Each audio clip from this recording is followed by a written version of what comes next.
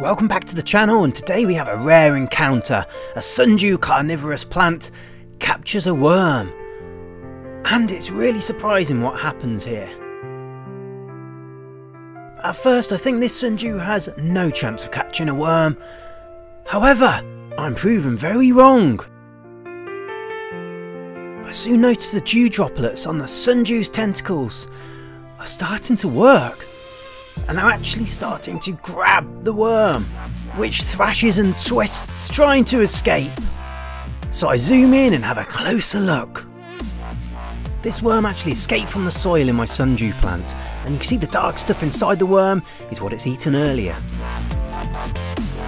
After a few minutes, the Sundew's tentacles are locked in around the back of the worm, and it's a sign of how healthy these Cape Sundews are, how quickly they grab their prey.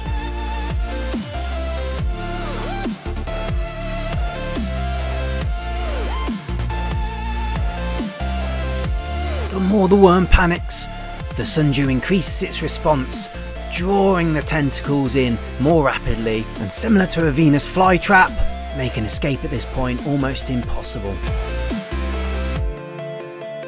Within a short space of time, only about an hour, the leaf curls up and the tentacles continue to close in around the worm, and I watch in awe at one of my favourite carnivorous plants. A few hours in and the leaf has fully wrapped the worm. Now over the coming weeks the digestive enzymes are released, breaking down the worm and absorbing nutrients to create a stronger, better, more impressive plant. Once again I take the opportunity to zoom in and get an extreme macro of the entire process.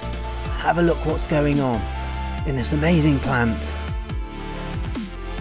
A couple of days after, I pop back and check in on the worm and the Sundew. The worm is clearly drier and smaller, its nutrients are already taken up by the leaf. Thanks for watching! Mr. Naked Landscaper.